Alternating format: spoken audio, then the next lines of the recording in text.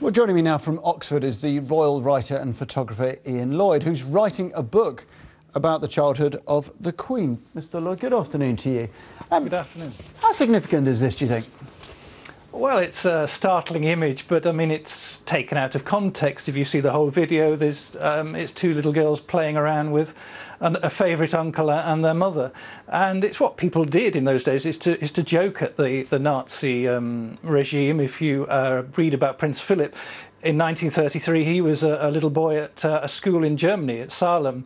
And apparently angered his teachers because whenever he saw footage of goose-stepping Germans or the Heil Hitler salute, he would laugh, and they didn't like that. And actually, when he was at Cheam, a prep school in England, the year before, when the little boys wanted to go to the toilet, they put their hands up and did the Nazi salute. So it was quite common to ridicule those posturing dictators and so on in those days.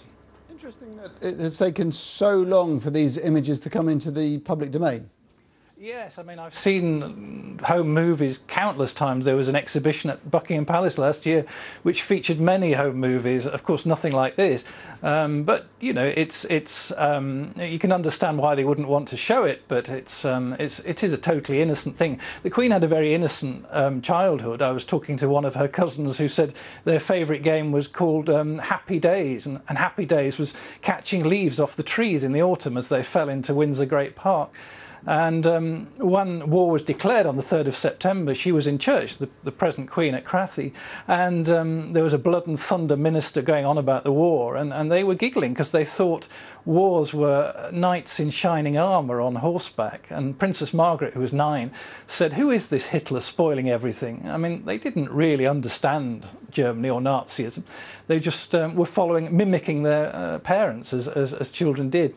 Yeah, I don't suppose anyone is suggesting that the present Queen had any idea, really, of the significance of what she was doing. But it would be fair to say that the royal family in the round at the time, there was some members who appeared to have some sympathy for the Nazi movement. Well, particularly Edward VIII. I mean, he was Prince of Wales there, and of course he was the future king. You have to remember at the time Elizabeth and Margaret were the equivalent of Beatrice and Eugenie now. They were seen to be further down the pecking line and wouldn't have been a monarch and a sister.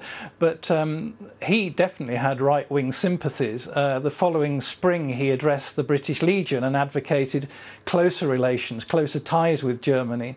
And a lot of people, I was reading the diaries of Henry Channon, who was a diarist at that time, and he said the establishment were worried, you know, about his right-wing sympathies. And they only escalated after he met Wallis Simpson, who herself was influenced by Ribbentrop, the German ambassador in London, who was friends with a friend of hers called Emerald Cunard.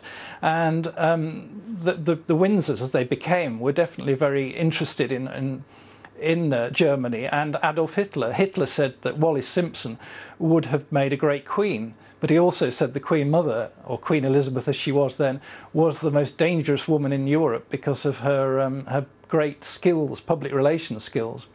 Yeah, one of the things I suspect that lots of people will take from these pictures is actually the image of, as you said, the Queen Elizabeth, the lady, the Queen Mother, doing this salute, because she became so synonymous with the Blitz and those visits to war-torn London.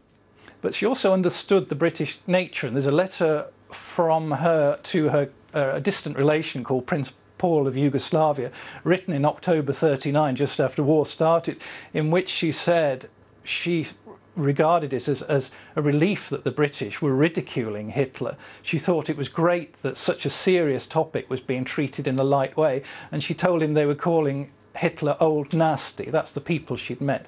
And she thought that humour was a weapon in that way. But of course she was anti-German because in the First World War her brother Fergus had been killed at the Battle of Loos in 1915, and in the Second World War her nephew was killed and her brother-in-law the Duke of Kent, and she was very anti-German and anti-Nazi. But as you said, the future Duke of Windsor was completely different kettle of fish. But what they do show me though actually is the great relationship he had with his nieces, and what a wrench it must have been for them after he abdicated, because on a personal level he was the Queen's favourite uncle, and he was very close to her, and they had this sort of rift in the family for 30 years till the 1960s when they met up again. Ian, thank you very much. It's Ian Lloyd there joining us from Oxford.